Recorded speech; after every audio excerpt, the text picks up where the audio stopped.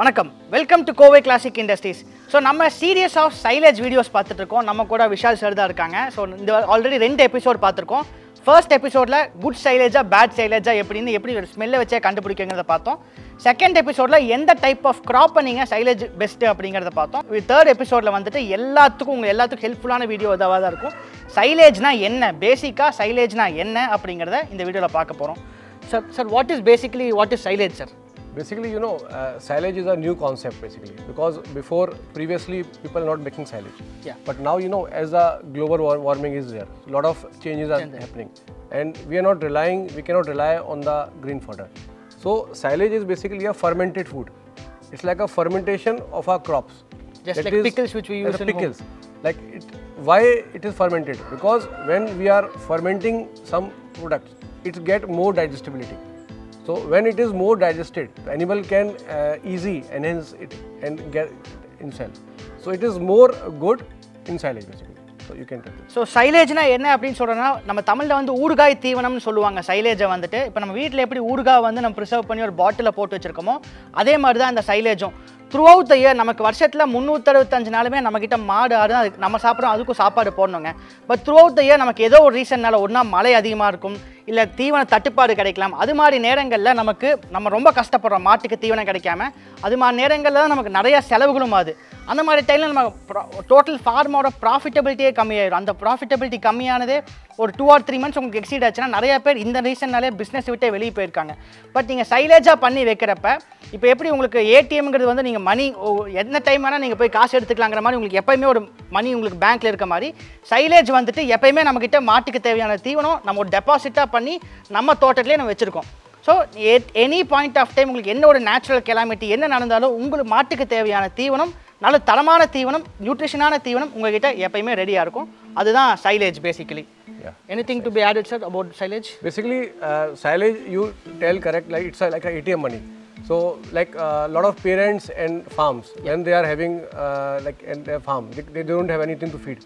So, it's a gift to the parents, like a silage machine. So, parents can make their own silage and feed like this. And one more question which I have is, sir, like you have traveled to a lot of Brazil and other countries. How many percentage of farmers use silage in Brazil and other developed countries? Like according to me, like 100% farmers in Brazil, America, European countries are using the silage. When compared that, what will be the percentage of farmers in India currently using silage? I don't know, maybe less than 1%. Less than 1%. So நான் chart என்ன கேட்டதுன்னா Brazil மாதிரி நல்லா வளர்ந்த நாடுகளில் அதுவும் diary farming நல்ல பெரிய forms இருக்கிற நாடுகளில் அங்கேயும் வந்துட்டு 100% ஃபார்மர்ஸ் வந்து சைலேஜ் தான் யூஸ் பண்ணுறாங்க. பட் நம்ம நாட்டில் இந்தியாவில் வந்து நீங்கள் சைலேஜுங்கிற கான்செப்ட் இல்லை, சைலேஜுக்கான ப்ராப்பரான டெக்னாலஜி இல்லை, ப்ராப்பரான கைடன்ஸ் இல்லை. ஸோ அதனால் not even 1% of the silage தான் நம்ம இனி மீட் பண்ணியிருக்கோம். சைலேஜோட மார்க்கெட் பெருசு, பட் அதுக்கான ப்ராப்பர் டெக்னாலஜி அதுக்கான ப்ராப்பராக சப்ளை இல்லாதனால அந்த 1% டிமாண்டை கூட நம்ம இனியும் மீட் பண்ணலன்னு சார் சொல்கிறாங்க. Basically, you can also see like the silage. Why silage? Because this is so soft. Yes, sir. So this is like our hand is like a animal mouth. So when animal is chewing like this silage, it is properly chewable. But when it is a green fodder, it is a lot of like this sticks. So it is not chewable. So you can show this. Sir என்ன சொல்கிறாங்கன்னா இப்போ நம்ம பச்சை தீவனத்தை வந்து நம்ம அப்படியே மாட்டுக்கு போடுறப்ப அது நம்ம ஜஸ்ட் இதை நான் கையை வந்துட்டு நம்ம மாடோட வாயை நம்ம நினச்சிக்கலாம்.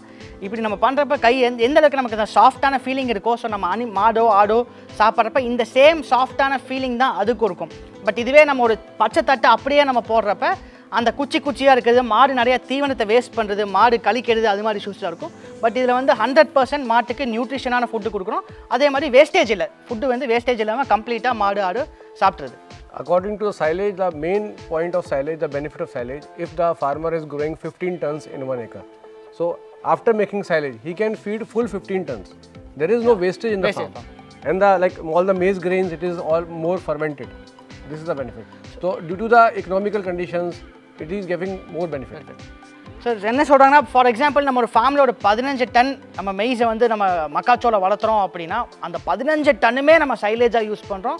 அந்த 15 டன் சைலேஜும் வந்து நம்ம மாடு ஆடுங்களுக்கு தீவனமாகவும் யூஸ் பண்ணிடுறோம். பட் நம்ம இந்த சைலேஜுங்கிற ஒரு கான்செப்டை அடாப்ட் பண்ணாமல் அதை பண்ணாமல் இருக்கிற பட்சத்தில் அதில் எனக்கு தெரிஞ்சு நீங்கள் தீவனத்தை அப்படியே போட்டிங்கன்னா நம்ம நார்மலாக ஒரு சாஃப் கட்டர் ஒரு கட்டிங் மிஷின் யூஸ் பண்ணாமல் அப்படியே போட்டிங்கனாலே ஒரு 30% வந்து ஃபார்வர்ட் உங்களுக்கு வேஸ்டேஜ் ஆயிடும். ஸோ உங்களுக்கு 15 டன்னுங்கிறப்ப ஒரு 30% நீங்கள் பார்த்தீங்கன்னா ஒரு 4.5 டன் வந்து வேஸ்டேஜ் ஆகுது. நான் ஒரு பெரிய ஸ்கேலில் சொல்கிறேன், பட் நீங்கள் ஒரு சின்ன ஸ்கேல் எடுத்துட்டாலும் எவ்ரி ஒரு சின்ன ஃபார்மில் ஒரு 30% வேஸ்டேஜ் ஆகுது அப்படின்னா ஒரு டிஸ்ட்ரிக்ட்டுக்கு நம்ம எவ்வளோ வேஸ்ட் பண்ணுறோம், ஆஸ் ஒரு கண்ட்ரியாக நம்ம எவ்வளோ ஃபார்டர் வேஸ்டேஜ் பண்ணுறோங்கிறத நம்ம கொஞ்சம் யோசிச்சு பார்க்கணும். ஸோ இப்போ நம்ம பேசிக்காக ஒரு சைலேஜ்னா என்னென்னு உங்கள் எல்லாத்துக்குமே ஒரு ஐடியா கிடச்சிருக்கும். ஸோ இப்போ இந்த சைலேஜை நம்ம எந்த க்ராப்பில் ப்ரிப்பேர் பண்ணணும்னு பார்த்துட்டோம், சைலேஜ்னா என்னென்னு பார்த்துட்டோம். இது மூணாவது முக்கியமான பாயிண்ட் வந்து நீங்கள் சைலேஜ் பண்ண ஒரு நல்ல டெக்னாலஜி வேணும். நல்ல சைலேஜ் பண்ணுறதுக்கு நல்ல டெக்னாலஜி வேணும், நல்ல மிஷினரிஸ் வேணும்.